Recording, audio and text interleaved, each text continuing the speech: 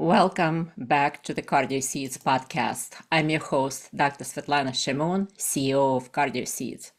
Before we get started for our journey today, I have a brief announcement for you. A quick message. My new book titled Resilience in Scrubs, Thriving as a Woman Resident Physician is available now on Amazon in Kindle and paperback. I crafted this book specifically as a self-help manual for women physicians at the onset of their medical careers. It's packed with helpful materials ranging from navigating gender dynamics, mastering salary negotiations, stepping into leadership roles, finding the right mentors, balancing personal and professional wellness. The book also delves into burnout prevention, family planning. It offers a guide to financial planning and even includes healthy recipes. So it's available now on Amazon and it serves as an invaluable gift for aspiring female physicians. So please take a moment to explore it. The title is Resilience in Scrubs, Thriving as a Woman Resident Physician. And with that, let's get started. This year, as you may know already, CardioSeeds podcast has several episodes featuring members of the American College of Lifestyle Medicine. And today we have a wonderful guest with us. Dr. Udaya Thomas is a versatile healthcare professional with a very cool background and a very extensive experience. Dr. Thomas holds triple board certification. She is board certified in nursing, primary care, and lifestyle medicine. She specializes in integrating various health disciplines, focusing on vulnerable populations, and she currently serves as an adult health nurse practitioner in Borinquen Medical Center in Miami, Florida, while also running a private health and wellness coaching service, You Solely Care. Dr. Thomas is also an author with her book, Car Talk, Body Talk, reflecting her integrative approach to primary care. She published the book under the pen name Dr. Sunday. It's available on Amazon in both paperback and ebook. There is so much more to her inspirational work that I can't wait to ask her all about it. So with no further delays, Dr. Thomas Udaya, welcome to the CardioSeeds podcast. It's my honor and pleasure to have you on today. Thank you so much, Lana. It's great to be here with you. I've been looking forward to this conversation. Absolutely.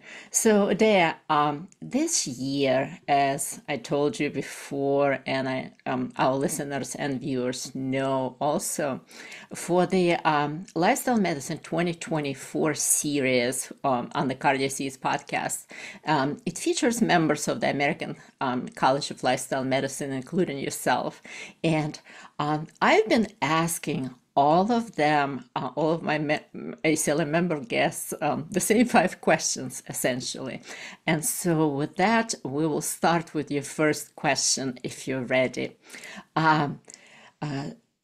Thomas, what is your chosen niche within the lifestyle medicine, within wellness sector, if you may say so, within lifestyle medicine domain? And in the next several minutes, can you tell us what makes you, your cause, your business approach unique?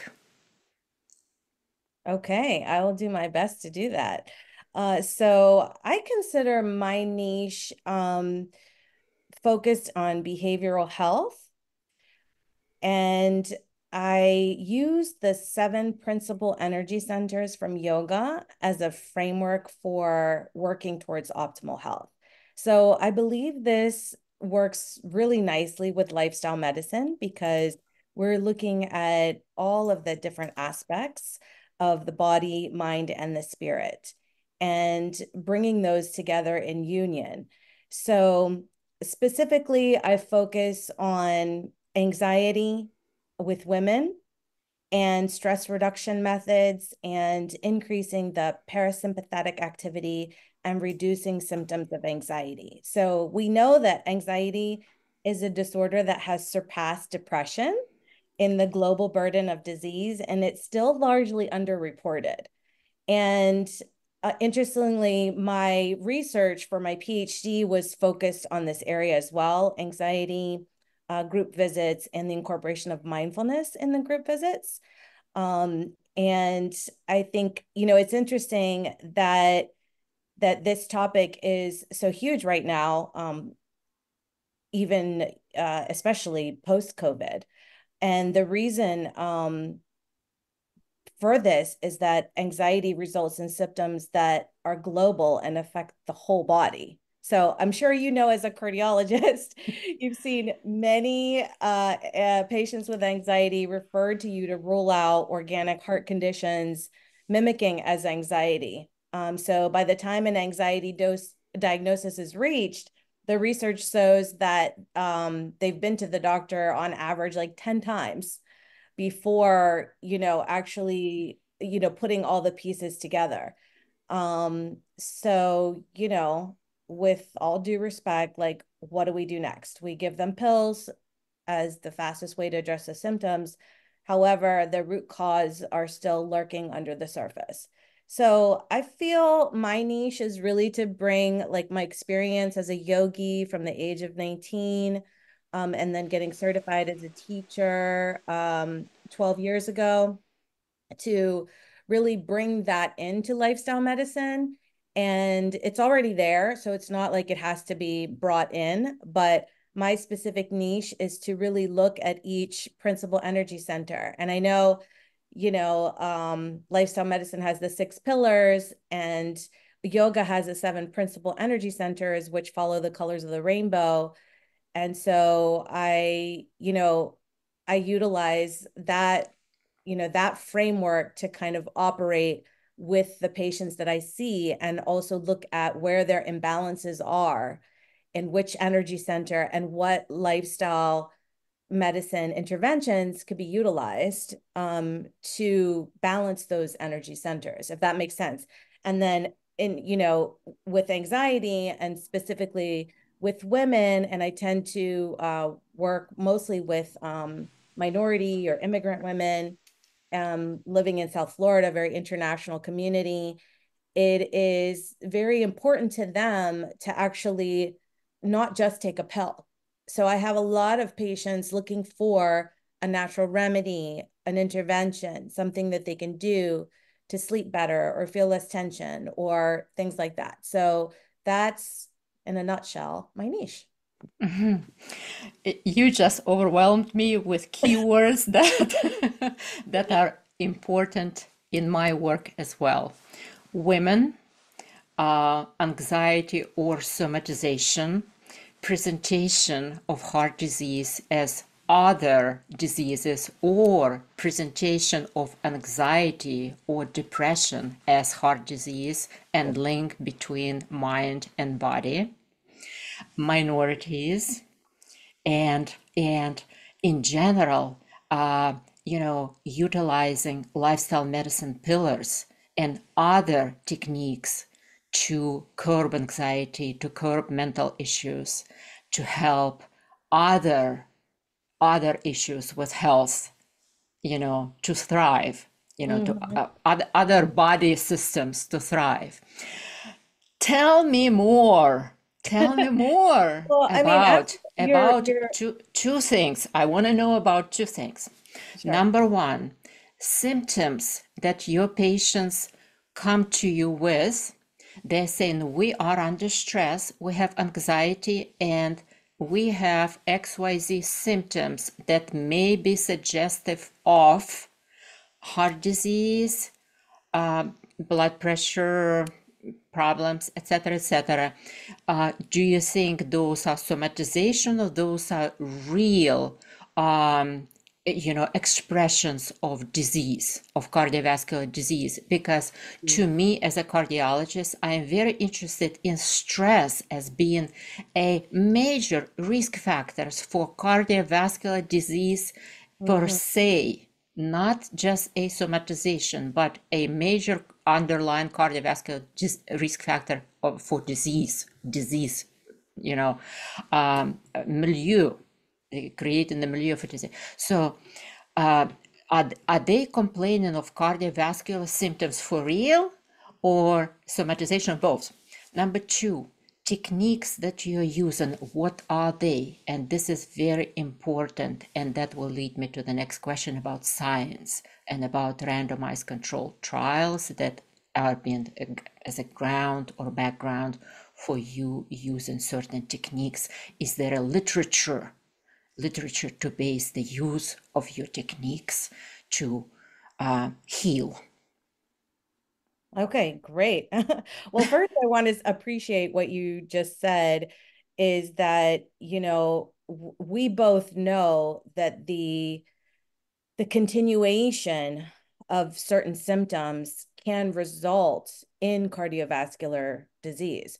So if you don't get a handle on the somatization, or you don't get a handle on the underlying root causes or stresses, as they say in functional medicine, then you do kind of go down that path. And as a yogi, I tend to look at all sort of conditions as dis-ease, like not disease, but dis-ease, right? And I believe that based on our environment and our genetics is how we manifest the condition. So I prefer to approach my patients with what are your concerns, not necessarily what are your diagnoses, and what are your problems, but what is your background? What is your genetic risk? What are you feeling? Like, what are your symptoms? And I gather that data, and sometimes patients, say, like they've never heard so many questions from a practitioner. But I feel like, especially the first visit, if you can gather all this information that's already, like some of it has already been filled out in surveys. Mm-hmm. And if you can gather and start to put the pieces of the puzzle together, then you could provide the most care and support. And that's where, even though I'm in a sort of medical setting, and I still hold the philosophy of nursing care, support, environment, nutrition very much as a part of the way that I operate. So for me, it's really making the patient comfortable in a conversation so that I can get the best data from that patient in order to provide them the most support and to also empower them to, make whatever changes they need to make given, societal constraints or neighborhood issues or environmental toxins or burdens that they that they undergo. Secondly, um, I take that information and I, attempt to couch it in such a way that like down regulates their anxiety about coming into a clinic in the first place. Mm-hmm. And so some of the techniques, that I use, say they're coming with they're manifesting with high blood pressure and they say, "Oh, my blood pressure is normal at home. I just have high blood pressure in the office." Then, a couple of techniques that I use is, wait, don't take, what the medical assistant has written down as the blood pressure, but wait after we go through some of the visit and towards the end, right before I'm getting to do my physical exam, I have them take a few deep breaths. And then I recheck their blood pressure. And amazingly, many times the blood pressure goes down.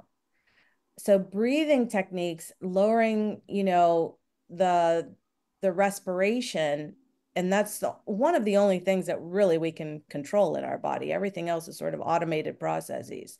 So really focusing on the breath work to me is like so critical. And then I also have a handy little trick where about lavender. I'll have to send you the research on this.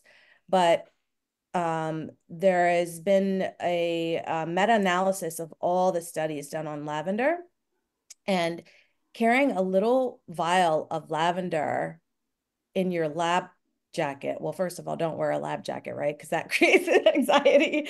But having a little Yeah, it's not en vogue anymore. what? Doctors don't wear them anymore.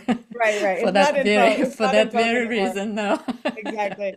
So that little vial, just, like, putting a few drops on a gauze and like having them smell that 3 times within 3 seconds, that goes to the brain, Yes. and actually has a calming effect. And the research, backs it up.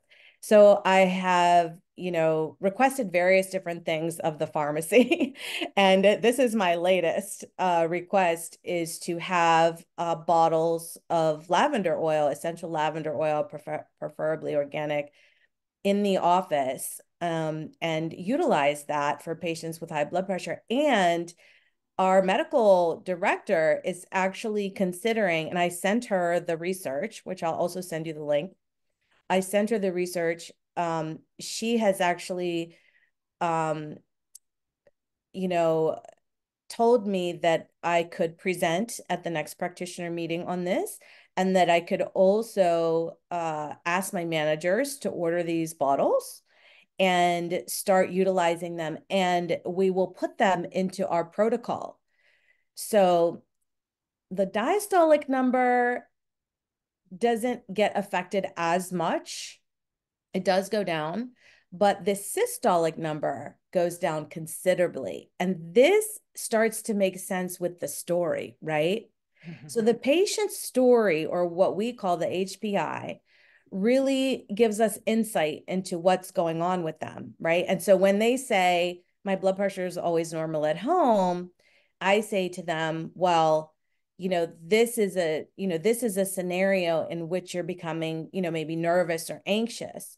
But if you have multiple scenarios over the course of the day and over time that are shooting your blood pressure up like that, that's really, this as a cardiologist, that's not good, and the cumulative effect of this stress and the pressure. And I often give like the example of the garden hose, and turning on the water and like the pressure being so high, or like lifting a heavy weight, and like, are you going to, create a crack or a fissure or, a weakness, an aneurysm? So I use those as like, examples, just like I do in my book, sort of everyday examples, simple examples, so that they can understand what the consequences are on their body. Wow. I'm a little bit overwhelmed by I hope in a good way. the coherence of your information with what I've been practicing. I've been practicing, and I'm conveying to my patients, and I'm conveying to my patients who are physicians and who have been healthcare professionals all their lives. And I'm conveying the message that high stress environments, fast-paced lives, and high stress jobs are a milieu, the settings for the creation of chronic disease, essentially, for healthcare professionals who may become patients themselves if they do Absolutely. not We're pay all patients. attention. And if we all can become patients if we don't pay attention, if we don't use certain techniques to slow down, to guard our minds, our bodies, and hearts, to unwind, to practice mindfulness, meditation, to create favorable work environments and home environments for thriving, right? Mini blue zones at work and at home. And if we don't become wellness champions at work and recreate the camaraderie, the most favorable work environment at work, and create a chain effect at our workplaces that will conduce thriving. So That's my Thriving, not message just survive, as well. thriving, not just surviving, right? Thriving, not just surviving. But also I recommend, those breathing techniques throughout the day and mini Mhm. meditation session throughout the day to my physician patients, even between the patients, between patient rooms. I recommend doing 4-7-8 breathing techniques, or even going to the bathroom and quickly refocusing, doing Mhm. mini meditation, mini mindfulness sessions between the patients, or closing the door to their office and just kind of, Mhm. you know, doing the grounding, the quick refocusing That's with right. breathing, etc., among others. You mentioned, before we go to science, you mentioned the book. I need, and our listeners have to hear about this wonderful book of yours. Go for it. Tell us more about it. Okay, sure. Well, there is a short video on YouTube, about 7 minutes, and there's also 10 pages that you can read for free on Amazon to see if you would be interested in getting it. And it is really targeted towards the general population. So the language is very accessible, very simple. And basically, what it does is it uses car analogies to go through chapter by chapter what are the most important sort of screening tools and measures that we look at as practitioners, but patients aren't really aware of. So, they come in and we're like looking for all their care gaps and their quality measures and trying to tick them off. But patients don't have a clue what we're doing, at least most of them, especially if they don't carry like a my chart or something like that that helps them track, what is good for them to do at what age. So the younger the person, gets my book, the better. It's kind of like a mini car manual, but it's also good for practitioners who want to practice more integratively or more with lifestyle medicine. I actually finished the book before I finished my board certification for lifestyle medicine, so I couldn't put that on the book, but it's so much aligned. Just like I said, it's so much aligned with yoga. And what I did was I split up the 7 chapters into the 7 and principal energy centers of yoga, also known as the chakras. And every chapter has a either car or road analogy and starts with chapter 1, grounding, energy center 1. And so what is, grounding look like, for your health and wellness, and what are the things that you need to do in order to do that? So I start with the annual exam and, move forward. So each Right, right. chapter Car covers state inspection. exactly the baseline inspection, Yeah. before you get the car, and and so forth. So the fun little car analogies help, clients or patients to remember, what are the things that are critical. And at the same time, there's this lifestyle medicine and yoga infusion throughout, the chapters. And so it goes from grounding all the way to the end of life discussions. And so it's, Wow, that sounds amazing. So again, what is the title? it's called Car Talk, Body Talk, Car Talk, Body Talk. Everybody, integrated. get the book. Well, the subtitle is Integrative Primary Care for Adults Only. So, I'm an adult nurse practitioner, so I Of don't, course. go into pediatrics. I try to stay in my lane.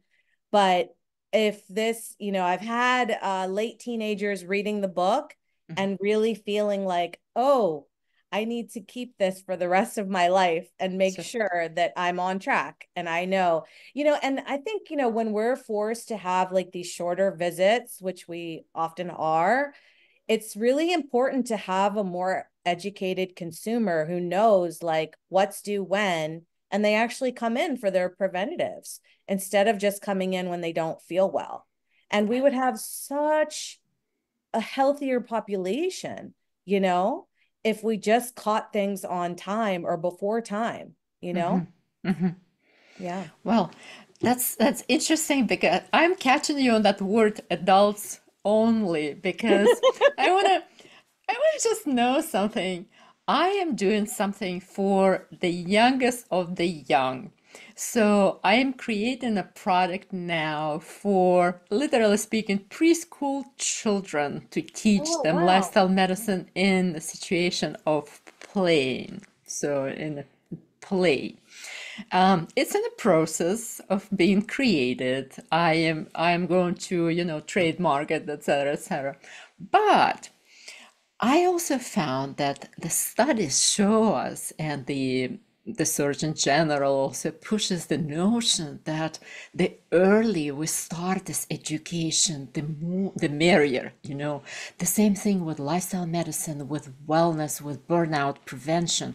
We need to start it like in training for medical professionals, for instance. They say the earlier the better. They are more receptive. They will be thriving more and more. They will learn. So I was wondering if we could do something together for the kids That would be and fun. create something similar to the car book or car talk or any talk, for the kids from, let's say, age 4. I found my granddaughter is 5 now, but when she was 3.5, I found that I could talk to her, explain in simple concepts. And Yeah. my grandson is 3 now, so I think it's a little bit early, but starting age like 4.5, 5 through 9, I think this is a crucial time when they get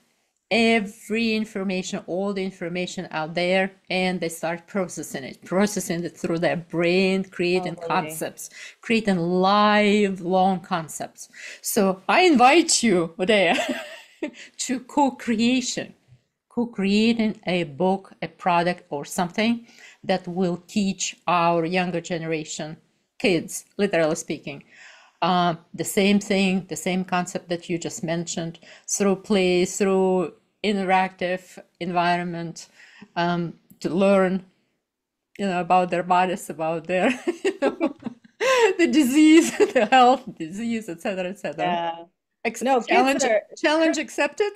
a challenge accepted. You're actually read my mind because I actually talked to a integrative pediatric friend of mine.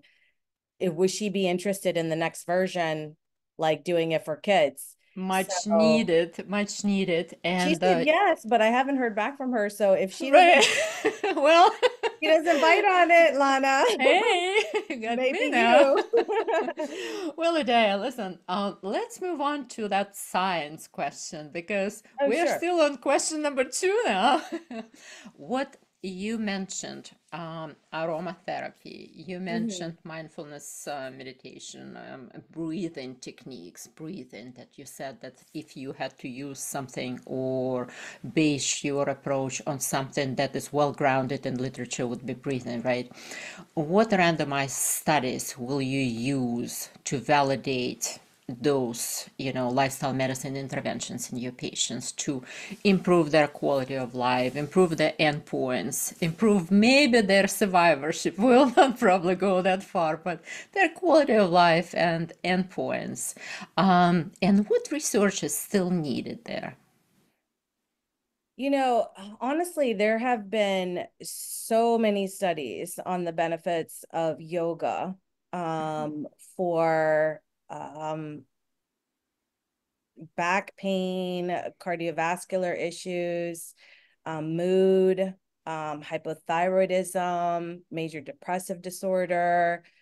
There's been so many studies. It's kind of hard to just pick one or two. I'll definitely send you Are some. they well designed? Are they randomized? Are they, Yes. yeah. And I think, Mhm. some of the RCTs come back from like a while ago, but there's still some, going on. There was an RCT in actually cardiac rehab on blood pressure variability Mhm. that post MI that I can send you. And I also think I have that one, yes, but send you, because we okay, will post the links under the description of the podcast so everybody can go and use those links, okay. in their practice or for their own use. And then more recently, as you know, as time goes on and studies accumulate, there are systematic reviews and meta-analyses that are done. And there was one done in Frontiers Psychiatry on the effectiveness of yoga for major depressive disorder, which was a systematic review and meta-analysis of many different RCTs. So 34 RCT studies were done, and really the conclusion was that yoga can improve depressive symptoms and anxiety in patients with MDD, and in a safe and wide patient acceptance.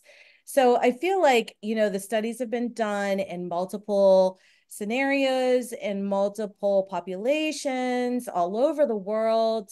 And, the research is there, the evidence is there. We just have to implement it, and my pie in the sky dream is to have a clinic type setting that has every color of the primary chakras, and that you're actually, helping patients to balance based on the imbalances that are presenting. And having, a full integration of, these are the particular exercises or activities, or this is the food that correlates with your, imbalance, and then taking into account their epigenetics, their environment and their genes, and how all that interacts, and how deeply stacked their deck of cards is, against them or not. Because that's another analogy I use with my patients, is that, my, deck of cards is stacked pretty high because I have heart disease in my family, I have stroke in my family, I have diabetes in my family, I have high blood pressure in my family. And knowing all this, as you said, from a young age, I think just intuitively, no one told me, but from the age of 11, I was getting up at 5:30 in the morning to practice. And neither of my parents actually did exercise that early in the morning, but they both did walk. I always saw them walking and taking care of themselves. And I was very much into dancing and aerobics from a young age, and always, very active in various different activities, mostly arts and science. So I tended to, and theater and singing, things like that when I was young. So I wasn't really that much into sports. So intuitively, I knew that I had to get up and exercise, And lucky for me, I was raised in an Indian household with a mom who chose to only work part-time so that she could provide nutritious Indian meals for us. Talk about work-life balance. Because with 3 kids, and Indian food is, a little more on the complex side. So a little, more labor intensive. She made it a point, to make us nutritious meals. And that was, always amazing, and really, set forth, a path for me in terms of health and wellness. It was funny because I was at the Peapod conference to rack up some CEUs in New Jersey last fall. And somebody asked me, because a lot of people, kind of get on the bandwagon a little bit later in life, and asked me, like, how long you've been plant-based. It's like, how long have I been plant-based? How long have I lived? I've been plant-based my entire life. What does that Right. mean? Right. So I guess it's like the question of the year, how long have you Yeah. been plant-based? But I'm like, I am a plant. I don't know. Yeah. I've always been plant-based. So yeah, I think it's And I it think, you're absolutely right. I want to reflect to what you just said. Our genes is not our destiny, is Many not. cardiologists, and Dr. Bennett said that, Dr. Ornish says that, Dr. Campbell says that, everyone says that, and I can say that, and this is on your face. It's on your face. You have no wrinkles. You're glowing, whatever you have done for yourself, it's working, and you look wonderful. Thank So you. whatever you've been doing all your life, how many years it is, so it's been working. So your epigenetics, you mentioned those 52. I'm 52. genetic, oh, thank you, those genes that you have in your family, whatever, you worked around them. You constructed I'm this trying. Let deck me of tell you. cards. You deconstructed this deck of cards, stuck up, and you you made this whatever cards you put in it. It looks good now. That's It looks funny. a different deck of cards from what used to be before. So so so keep doing what you're doing, and Well, you're teach right about your that. We can change our expression. absolutely. One of the things, we learn in functional medicine is sort of, the three finite processes, the oxidative stress, Hmm. inflammation, and autoimmune, and like that, trajectory of like how we get sort of inflamed, and Right. going down Hey, the we can't 100% change our genetic makeup. I mean, if we have certain, horrible congenital diseases, that's forgiven. But Mm, as far as, predisposition to disease, right? A predisposition that can be avoided with proper care, yes, that we can change with the course of our actions and lifestyle absolutely. interventions. So lifestyle choices, we should say, not interventions. Interventions may be a little bit too late, but choices. And this is when you are, uh, uh, to early choices in your childhood. And this is what I'm trying to push, to start everything early, to teach our children, our poor, undereducated children around us, growing unaware, blissful unaware of healthy choices, eating whatever, sitting for 7 hours a day, before, in front of the computer. Anyway, Yeah. let's move on. Yeah, no, Let's move that's on. true. Like it was hard pressed to find candy in my house. Yeah. My mom was pretty strict, but now when you talk about eating colors, kids will just look at you and say Skittles, Fruit Loops. I had so much candy in my house. We had so much. I was the only child. I was the only child. And I was essentially raised by my grandma, who was at home all the time. My parents were working all the time. My mom was a psychiatrist. She was running the department. She was the head of the department. And my dad actually went to Gulag for his political views when I was 11. Mm. And I was raised by my grandmoms, who gave me everything I wanted, from education and travel to The sweets candies and and cookies. and everything else. So I had to monitor myself, and intuitively, as you said, I enrolled myself in track and field when I was 9, and did a lot of things for my own, physical health, essentially intuitively. But yeah, that's another story. Let me ask you another question.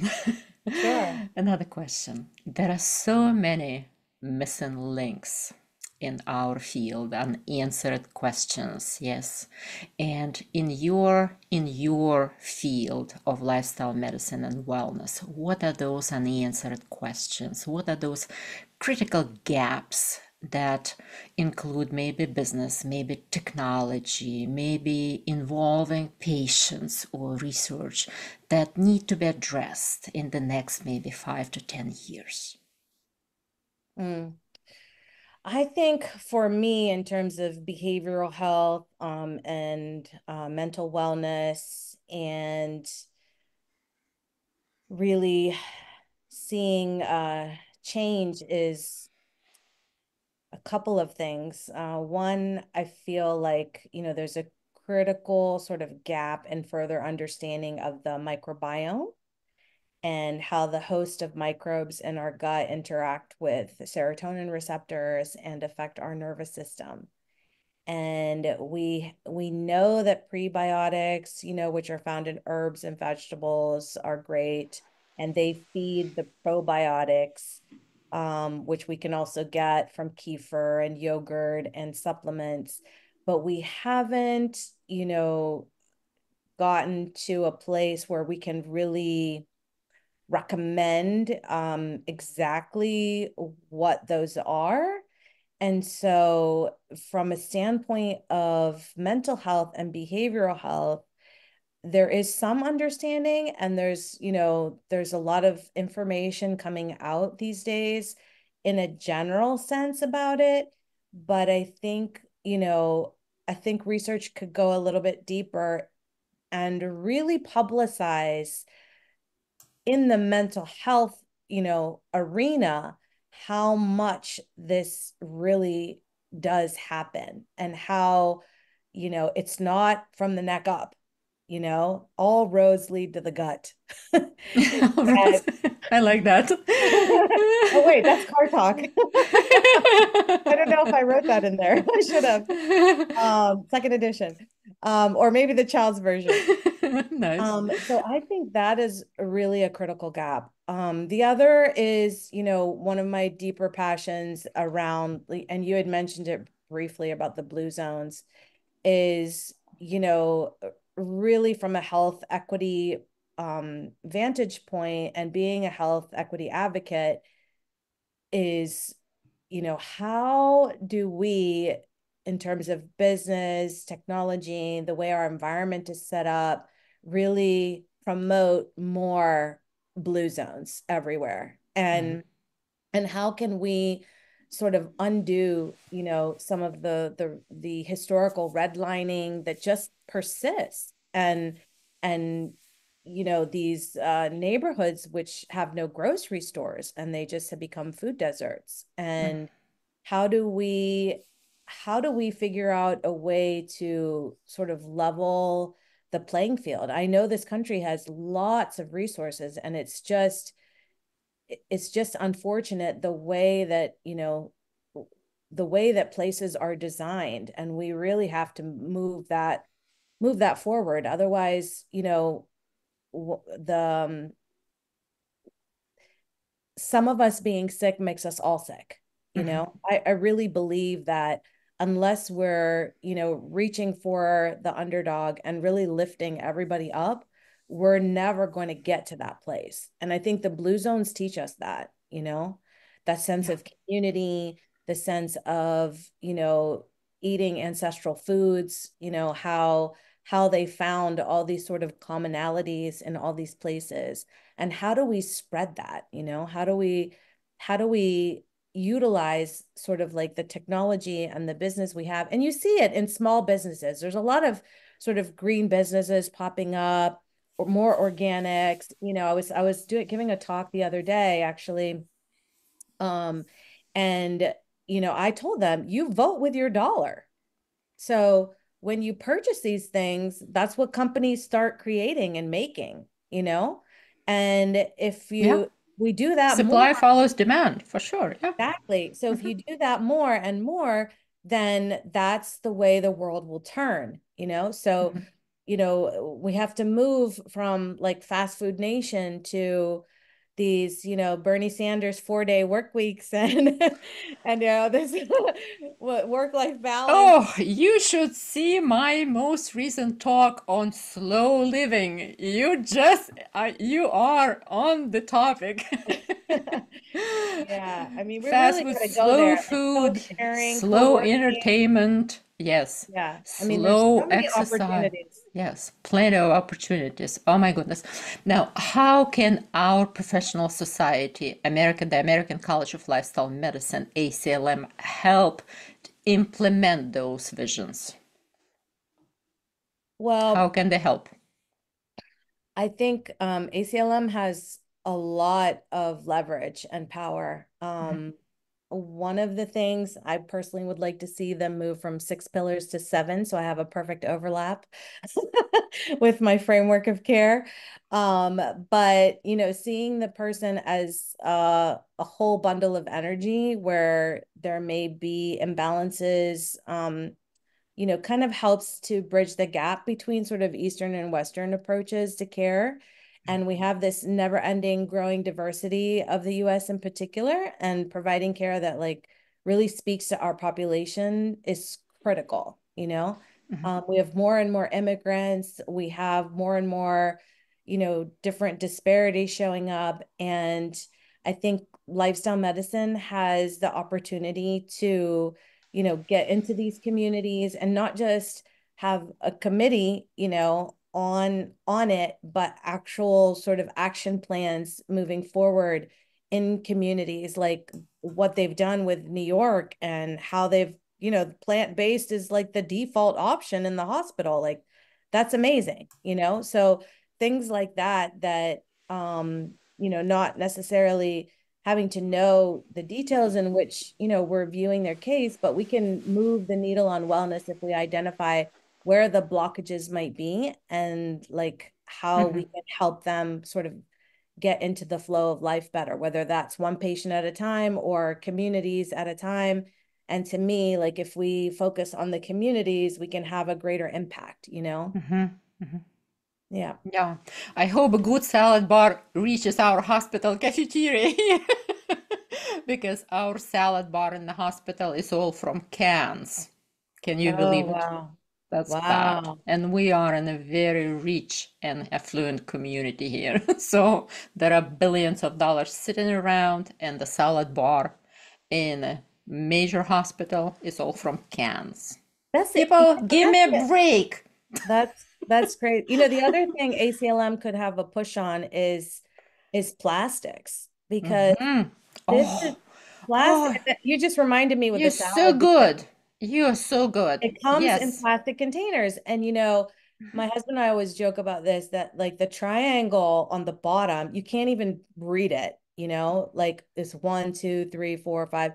And so you don't know if it's getting recycled or not. You don't know also which of those microplastics, that's another area of Mhm. research that's really, Yes. it's there. Yes. That we It's there. digest it. We've Yes. already seen it, and we know that it's an obesogen. So this is huge.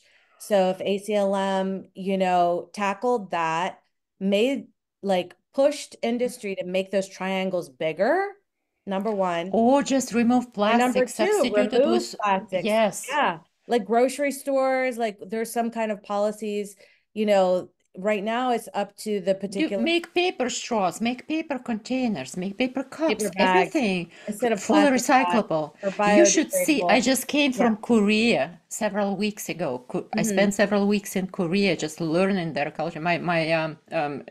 Grandchildren are half Korean. My son-in-law is Korean. Oh, okay. So yeah, so they are amazing on recycling, on sustainability and all that stuff. And he is actually an engineer on sustainability. So it was my Wow. interest how they maintain the green zones and sustainability and all that. They are obsessed with recycling. They do not have this plastic and anything, sitting around. Everything is tiny little small utensils, everything. And it took me in my hotel to do recycling. 3 days I was doing that recycling. Separating scraps of food in a separate container, those tiny little things in separate paper. It painstakingly just to recycle. It Yeah. takes so many different containers to recycle different parts of recycling materials. They're good. Those people will go far. You follow Yeah. me? To save their Yeah. own country. And No, it's we true. should And do, there's other country examples too, and I was of traveling in course. Southeast Asia. I was just Yeah. amazed, you Yes. know? And, Yeah. there is this is kind of funny, but there's built-in bidets and hoses everywhere from Yeah. Japan to Singapore. It's like they're not wasting paper. They're not No. flushing it down the toilet. Uh-huh. They're like minimally using, to dry or something, but I mean, we have built-in bidets at home too. I love it. We save Yeah. so much. I mean, these are little ways I actually mentioned in the book too. I mentioned the bidet in there. There's mini Hello, car wash. Gwyneth Paltrow. Hello.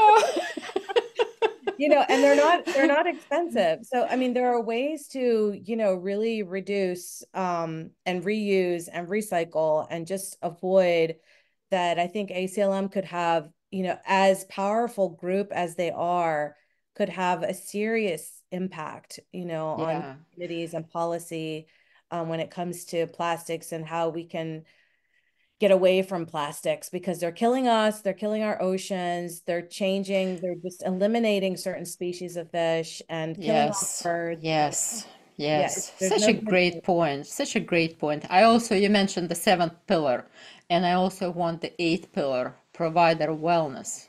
It's Mhm. a very important pillar, and we cannot go to those six or seven pillars without this one important pillar because our wellness is a foundation for every other pillar we preach. Mhm. You follow me? Yeah. So, Oh, that's another article I have to send you, actually. I wrote an article oh, about the quadruple aim mhm. as a framework for integrative group medical visits with two other colleagues of mine. And the quadruple is for the practitioner. Of course, of And course. the group visits is sort of, in the center of the whole, the rest of the triple aim. So if Right. you're interested, I'll send you the link on that. Yes, of course you do that. So, to wrap up our conversation, which we spilled it over an hour, that's great. I love it. I could talk to you for like hours. We're like sister souls. It's so funny, Yeah. so much fun. Adea, to wrap it up, what are the next 5 to 10 years looking like for you? What's the future for you? What are those unanswered questions that you're going to answer for yourself and for your medical profession in the nearest future? Well, I would really like to get my framework out there so that more practitioners are kind of thinking in this way. And I've outlined how my pyramid framework overlaps with the different systems of conventional medicine, lifestyle medicine, and even the functional seven biological systems, and learn from the very beginning, like various different modalities that can help, people to balance, and they can become better guides, and patients will feel like more supported with a guide by their side versus like watching or listening like to a sage on the stage. And in the age of AI and social media, the general public can learn a lot on their own. Unless we're dialed in to what's out there, we can't provide the holistic guidance they need, to reach their optimal health. So, yeah, maybe another book co-authoring with you and just really like getting at that sort of pre-service level, and realizing that conventional, medicine is not the only thing that should be from the gate. It should be lifestyle medicine. It should be infusing these, principles of really what's happening at the cellular level, what's happening at the community level, and how can we create bluer and greener spaces. Mm, So well said. Dr. Anama Udaya Thomas, thank you so very much for your time, your expertise, and you being with us today and sharing all this information. We have learned so much from you today, and it was so much fun to talk to you there. And thank you so much for your contribution to the field of lifestyle medicine and wellness. I wish you a happy and healthy year and your business a prosperous and happy future. Thank you so much. I really had a great time as well. And you can find me on social media at USoliCare, USOLICARE. And my website is www.usolicare.org. And I look forward to collaborating with you and other lifestyle medicine practitioners too. Thank you. Thank you. And with that, thank you so much for listening and looking at our CardioSeeds podcast today. Don't forget to subscribe, including our YouTube CardioSeeds channel, and give your likes on social media. Please check out my book, Resilience with Scrubs, Thriving as a Woman Resident Physician, on Amazon. It's available in paperback format and on Kindle. So give it as a gift to your doctor, to your friend, to your colleague. It was your host, Dr. Svetlana Shimon, CEO of CardioSeeds. We'll see you the next time. Goodbye.